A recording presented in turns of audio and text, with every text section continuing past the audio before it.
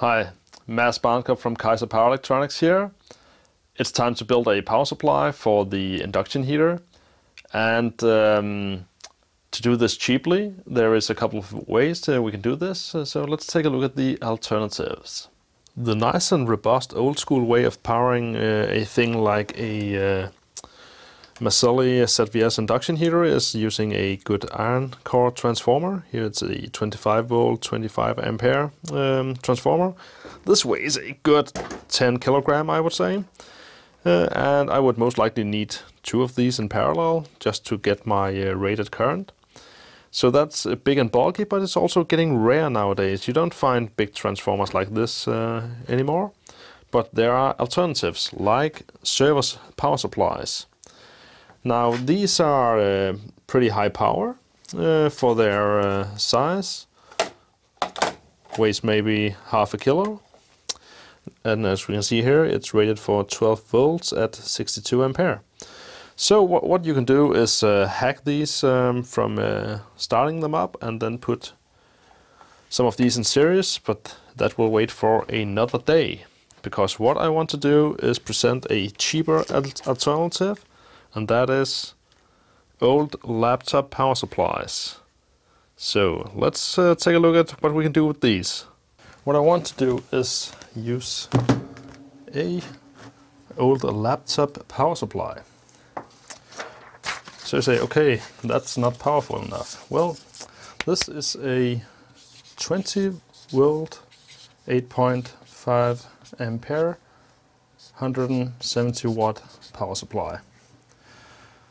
So 20 volts is too low, but if we take two of these and put them in series, we can do that without breaking the insulation resistance on these, or we just have to make sure not to use the grounded mains pin anymore, because the negative supply rail on these adapters are tied to the ground, so we'll have to use these as floating supplies.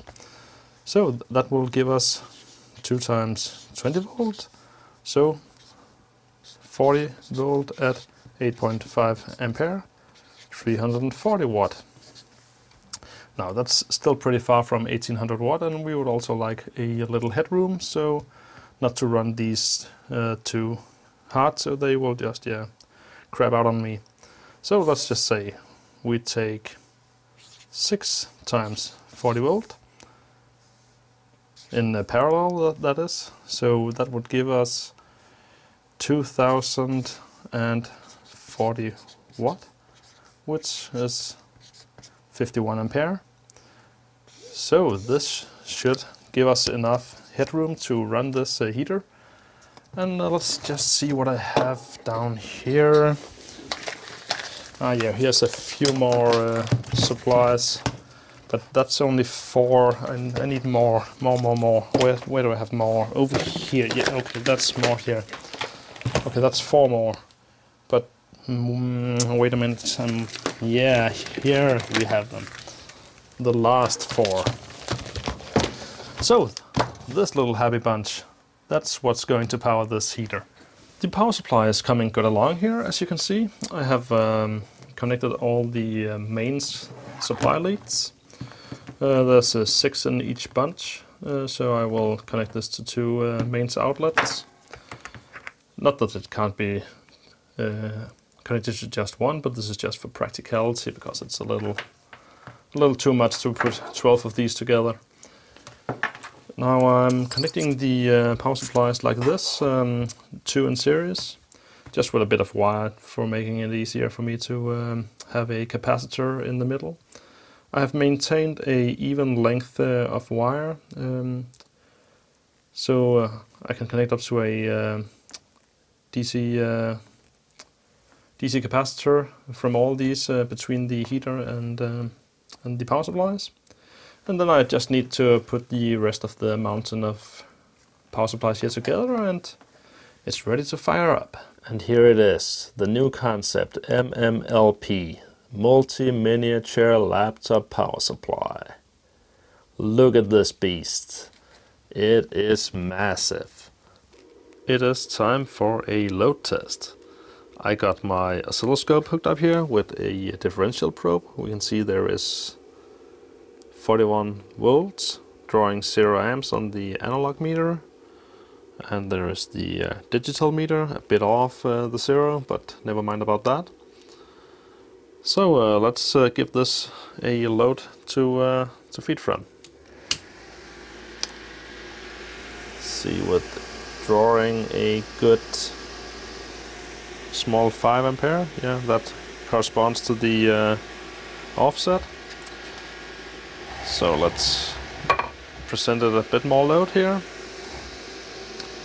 As we can see, the current is rising up now. The voltage starts dropping a bit, drawing a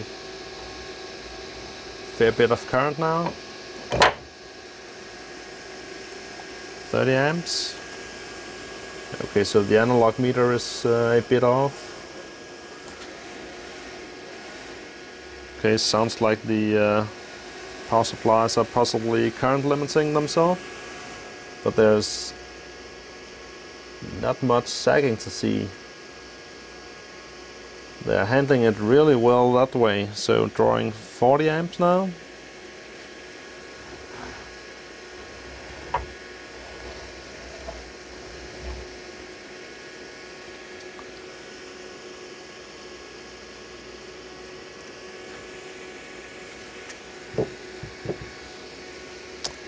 So yeah, the analog meter is not doing that well, but as we can see, we're probably up around the 45 amps now. So as the load changes, the current draw drops, but overall they do pretty well. So I say these are ready for a induction heater test. I must say they did pretty damn well. So that handles pretty good for just being a bunch of old laptop power supplies. So if you happen to get through a crate of these, suddenly pick them up, slap them together, and you have yourself a nice 2 kilowatt power supply. Thank you for watching. Stay tuned for part 3.